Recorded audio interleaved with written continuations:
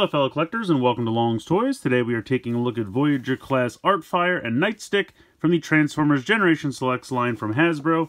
So as you can see, it comes in this kind of standard cardboard box with the kind of spray paint look to it. Not really too much going on with the packaging. If we go ahead and open this up and I zoom out a little bit here, you can actually see Artfire. Surprised he's actually fully in a plastic tray since they're making that move away from plastic packaging. I thought that he would be just kind of like tied down to a piece of cardboard, but I'm assuming this is probably one of the last ones to get a full plastic tray. You can see Nightstick included here, Artfire, a really nice repaint of Inferno. Get some fun effect pieces here and the rest of his accessories. So the only other things in the box are this little like warning page you always get, and then of course the instructions here. So I'm going to go ahead, get him out of the plastic here, and we'll take a closer look. So here are the two figures out of the packaging, and we'll start over here with Nightstick first. Now, if you're anything like me, you might be asking yourself, hey, why is Nightstick coming with Artfire, not Cyclonus? Because I'm used to him coming with Cyclonus. But it turns out because in the US continuity, we had that 3-part Season 4 episode, The Rebirth, but Japan didn't do any of that. They just made their own series, The Headmasters, so they didn't incorporate that. So Artfire is a Japanese-only character, and as such, they decided to pair Nightstick with him because they never paired him with Cyclonus, so that's the differentiation. But if you want to go ahead and give this guy to your Cyclonus figure, you absolutely could. He looks good. He's a very typical Siege Target Master here. Not too much going on with him, but nice paint here for the face. I think that looks pretty cool. I kind of wish these guys had individually painted eyes, but I get it. They're very tiny. You have a ball joint for the shoulder. You have a ball joint for the hip, and that's pretty much it for articulation. I guess technically he has an ab crunch, but it's because of the transformation.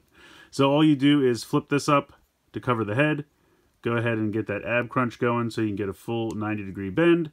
Then you're going to peg the two legs together like so. Then these two tabs on the front of the feet are going to tab in here. So that drops down and tabs in. And then what I always appreciated, you have this little slit here, and there's a little tab on the inside of the forearm, and so you can peg those on. So you get a really nice, solid transformation, holds up really well. And it's kind of cool. The feet have like little missile salvos in them, so pretty cool little Target Master. I like it. And it's very easy to just pop this into his hand. There you go. And then he is equipped with his Target Master partner. He does come with a regular gun as well, so if you want him to dual wield guns, you can certainly do so. We'll take both of these out for now. He also comes with the typical like hand replacement piece that Inferno is known for. So if you want to fold the one hand into the forearm, you can go ahead and peg that in and then give him like the nozzle hand. It's whatever you prefer. You got a lot of options, which is nice. So we'll take that out. He does have a few other accessories. He's got this little piece here that you can peg into the side of his head, which is another kind of alternate water cannon or laser gun, whichever you prefer. And then he's got these two little hose pieces that you just kind of peg into the side of his leg. I don't even know why these come off, honestly. They tell you to take them off for the transformation, then you end up pegging them back in the same exact spot, so I don't know why they don't just stay on. I guess so you can take them out, so if you want to peg in guns or other weapons, you have that option, because it's all the same size pegs. So you have 2 peg holes here on the side of the arms, and then there's not really anyone on the legs, so if you want to, you know, pop this off and peg a gun in here or something, you certainly could. Or if you have weaponizers, you know, whatever you prefer. So I guess that makes sense. They're removable for that reason. The other thing that I think is fun is they give you some effect pieces here.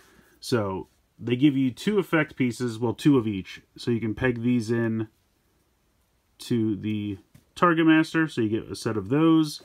You also get a set of these. I think the translucent blue looks great. I really like that a lot. The other thing that's cool is you can peg this in up here. You can peg this into his other gun. You can also peg it into the little hand nozzle piece. So that's the nice thing about these weapons. You know, the ports are all the same. The effect pieces are universal. You can peg them in wherever you like. So I really appreciate that. But yeah, he looks really good. I think they did a nice job with him. Really nice paint applications. I like the blue, white, and red color scheme. I think that looks really good. we'll do a quick comparison with Inferno here. So you can see Inferno is definitely a lot more red. Pretty much the entire legs are red, whereas over here you have a little bit of black, a little bit of white to break that up. I love the white chest piece over here. You also have pretty much the same face, but you have the blue accents instead of the yellow accents on the ear pieces. I guess they're ears, whatever you want to call them, the little head horns. Otherwise, pretty similar. You got the same blue eyes, silver face, silver head crest. That's all pretty much the same. I really like the blue tinted windows. I think that's really nice. Autobot symbols in the same place. Got a little bit of black paint here on the shoulders. But otherwise, for the most part, pretty similar. I mean, it is the exact same mold. So not a ton different going on. But I just wanted to do a quick comparison there. Articulation, we'll just run through really quick. Again, it's going to be the exact same as Inferno. You have the head on a swivel. I don't think it's a ball joint. I mean, I guess technically you can move this a little bit, but really that's the whole head section that you're moving a little bit. So yeah, it's really just a swivel side to side. You have a hinge out to the side. You have a swivel in the shoulder, bicep swivel, 90 degrees in the elbow, nothing in the wrist. That's utilizing the bicep swivel. So yeah, because of the way they fold into the forearm for the transformation, nothing in the wrist. You have a waist swivel there. You have really nice hip articulation. You can kick really far forward, all the way back, out to the side. Thigh swivel, I would say just about 90 in the knee. You got the ankle tilt as per usual. You have kind of a weird, like if you want to move it forward because of the way it transforms, you can kind of pull something off. But really that just kind of collapses and pegs into itself. So really you get the ankle tilt. But it's all the articulation you'd expect, and I think it works. And like I said, I love the color scheme. I think the white and the blue really break up all the red. I still think Inferno looks good. He was just a lot of red, and this guy just has a couple pops of color here to really just break it up, and looks really sharp. So let's go ahead, we'll get into the transformation. So just to be consistent with the instructions, I've gone ahead and removed all of his accessories. I took the piece off here, which you would definitely want to remove anyway, but I took the hose pieces off his legs. I'm pretty sure we're going to end up pegging them back into the exact same spot, but just for consistency with the directions, I took them off so we don't run into any problems. So we're going to start by going ahead and folding the hands into the forearms. Very simple. These wing pieces on the side of the head will actually fold back, and there's a little tab right here, which is going to tab into this spot right here. So this will go back, and then it will tab against.